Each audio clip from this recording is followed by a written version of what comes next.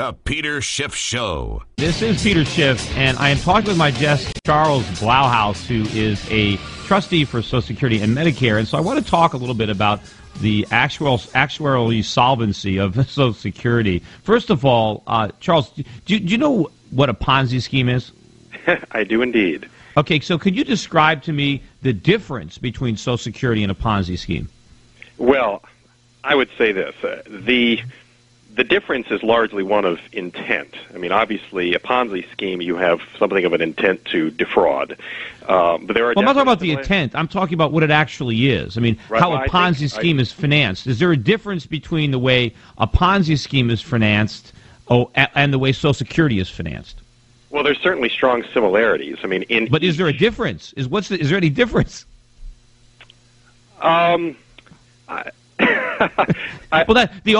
I can answer the question. The only difference is you're required to participate in this Ponzi scheme, whereas private Ponzi schemes are voluntary. But the fact of the matter is, just because the government mandates everybody participate doesn't validate a Ponzi scheme. It doesn't make it work. Joining me now is Andrew Biggs, who is a former principal deputy commissioner of the Social Security Administration. He also was the American Enterprise Institute resident scholar since 2008. In 2005, he worked on the Social Security reform at the White House National Economic Council.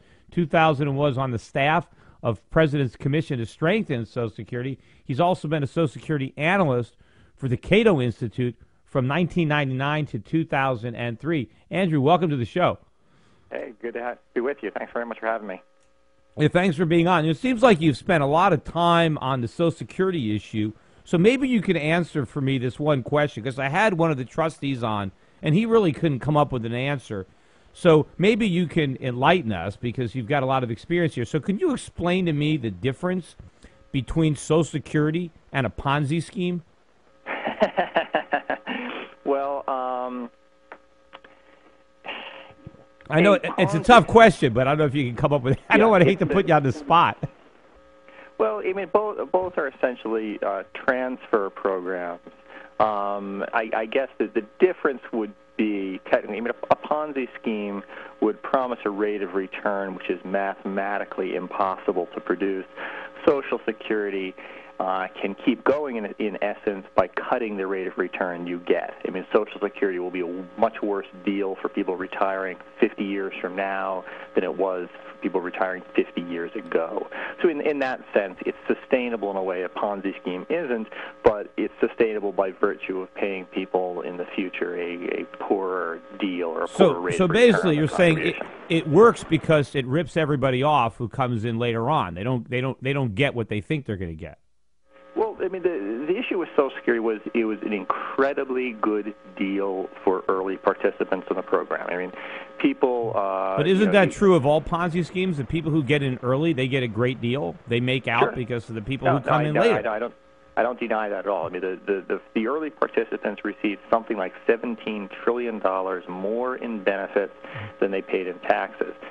So Social Security is a little bit like a seesaw. If one end of the ladder got a very, very good deal, it means people in the future are going to pay $17 trillion more in taxes than they'll receive in benefits.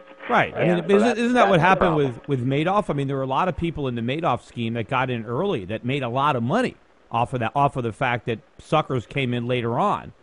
Isn't that the same dynamic at Social Security, that all the money that our grandparents made is going to equal all the losses that our grandchildren suffer? Isn't that how it works? Sure. No, it all has to net out. The problem is there's no way out of it. People said, well, Social Security pays a poor rate of return. Let's go to a private system that will pay you a higher rate of return. It doesn't. It unfortunately doesn't work that way because that $17 trillion is gone. Yes, it's money that you're never going to get back. But that's just how these programs work. Well, the problem is they don't work. I mean, I agree. There's no way out of it other than to end it, which is the best thing to do. I mean, Ponzi schemes are illegal for a reason. They're illegal because they don't work. And if they don't work in the private sector, they don't work in the public sector. So to try to orchestrate on a federal level something that Bernie Madoff failed in doing makes no sense as a national policy. Don't you think it would make more sense to admit that it's a Ponzi scheme? It's not a funded retirement account the way Roosevelt sold it to the American public, and we need to put an end to it? Well, you should be clear of what it is and what it isn't. It clearly isn't a funded pension program. You don't have an account with your name on it. At the same time, though, the ending it will not get rid of the $17 trillion loss to current and future participants. Oh no! I mean, there's no way to get that money back. The question is, we've already blown 17 whatever trillion, whatever that is. Why do we have to keep losing money? Can't we acknowledge it's a mistake and then stop digging the hole deeper and just get out from under this thing?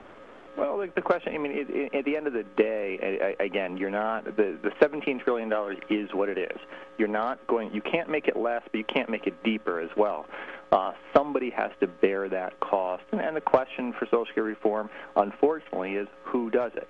How is the cost borne over time? How is it borne across people with different income levels? There are good reasons to have a Social Security program. That a lot of people, I wish I could think of one. Well, no, lacking Social Security, a good number of people would not save for retirement.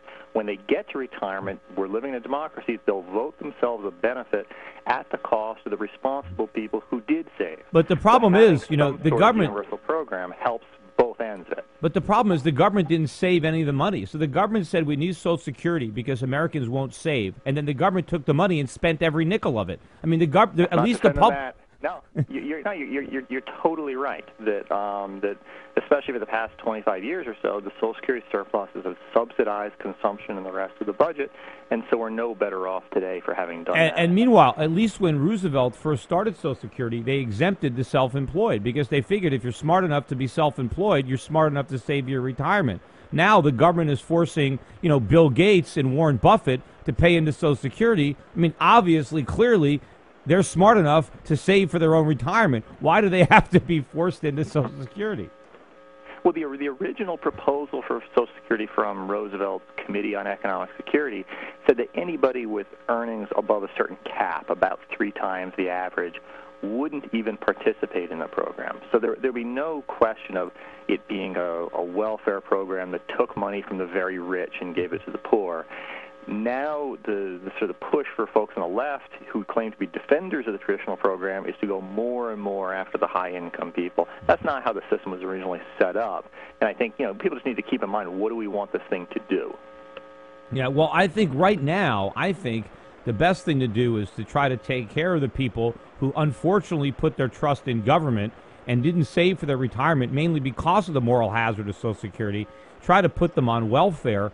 But people who did save and people who have wealth, I mean, right now the Social Security system is a transfer from the young and the poor to the old and the rich.